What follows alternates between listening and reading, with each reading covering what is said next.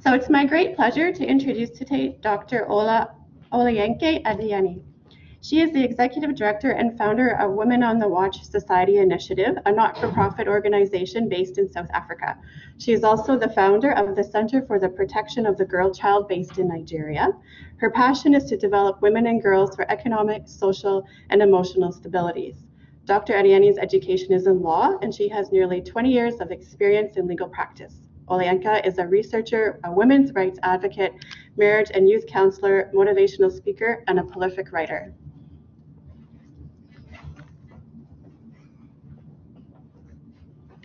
Thank you very much and good morning. My name is Olayinka Adeniyi, and I'm the founder of Women on the Watch Society Initiative South Africa. The presentation this morning is about the fellowship project that I have in the next 1 year in South Africa, and is on improving sexuality education for teenagers in South Africa.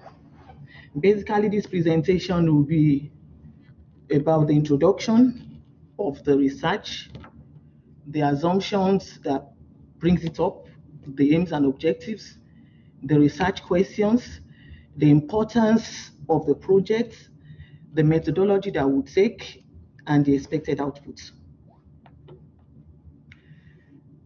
Myself and the organization of Women on the Watch Society Initiative would be taking up this project.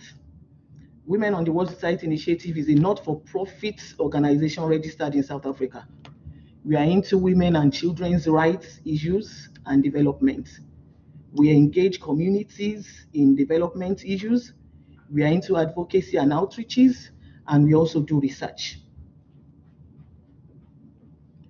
I have a team of women on the Women on the Watch Society Initiative platform, basically made up of women from different professions and different fields of life.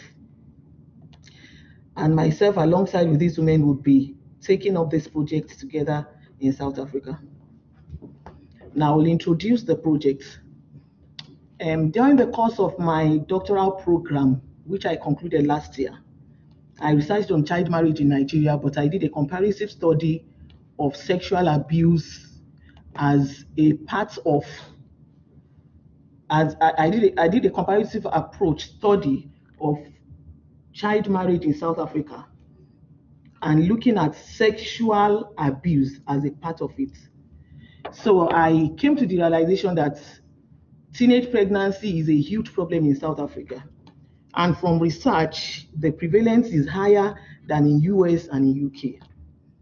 Now, shortly before I came here in October, there was a publication in Sowetan News about a teenager who impregnated 3 girls amongst his classmates.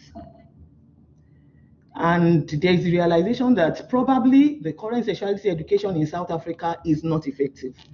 And so Women on the Watch Society Initiative will be looking into this while we engage the community, the teens, the schools, and the government to solve the problem. What are the assumptions that we have in mind to bring up this project? We are assuming that teenage age is a time whereby they experiment. Teenagers are naturally inquisitive, and so they engage in sexual activities. This sexual activity can result in pregnancy. We are assuming that the current sexuality education in South Africa is not adequate to meet the needs of these teenagers. We are assuming that solutions to the issue of teenage pregnancy will be identified through this project and that the results can be informative and adapted in other places. The aims and objectives for this research, like I said, or the project, is that we want to explore ways of improving sexuality education for teenagers so as to reduce or prevent this issue of teenage sex-related problems, particularly teenage pregnancy. And so we'll be taking up Soshanguve area and Acadia as a pilot focus area. We are aiming to identify the level or the grade at which sexuality education should be initiated among teenagers. there is the assumption that there is a teenage sexual education presently takes place in the schools through what we call life orientation and life skills, both in the junior and the senior grades. From research, we realized that from grades 1 to 7, which forms the lower grade in South Africa, we have teenagers like up to 14 years. And a lot of them are sexually active at that particular time. Despite the fact that at the interventions of this sexuality education, we still have problems of teen sex that are teen sex related. And so we hope that through this project to be able to identify the particular grade or level at which sexuality education should be initiated among teenagers. We are hoping that we'll be able to determine the impact of the current sexuality education on teenage pregnancy. And we are hoping that by this project to be able to inform policy reform on sexuality education in South Africa. Now, what are the possible effects and effective ways of improving sexuality education? This forms the major part of our research questions. Our research questions follows our objectives, and this is the most important one. But we'll also be asking these questions: at what grade or level of school should this education be initiated? Does the present sexuality education curriculum have an impact on teenage pregnancy in South Africa? And what is the necessary policy reform for adequate sexuality education? Well, talking about the significance of the research, it is important for decision making for Women on the World Society Initiative because it will help us to determine our programs. What do we take up as advocacy programs? What do we teach? How do we go about it? It will be important because stakeholders will be able to participate in a citizen-led change in South Africa. It will be important for South Africa because it will help them to somehow resolve this issue of teenage pregnancy and other teen-related sex problems. It will be important for the generation of teenagers in South Africa as we find this teenage pregnancy very high amongst them. And when a girl gets pregnant, most likely she will drop out of school. It would affect her future.